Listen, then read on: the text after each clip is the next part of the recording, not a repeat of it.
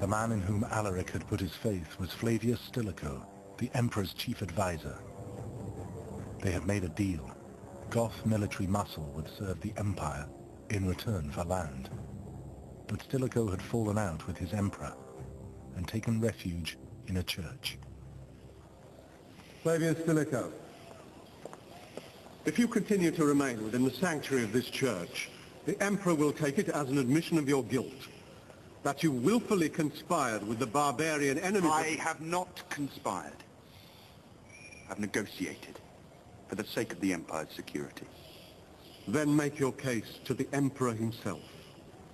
This letter guarantees your safety. I understand.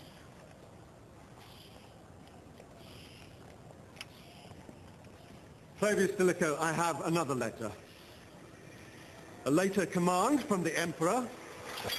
It orders your immediate execution.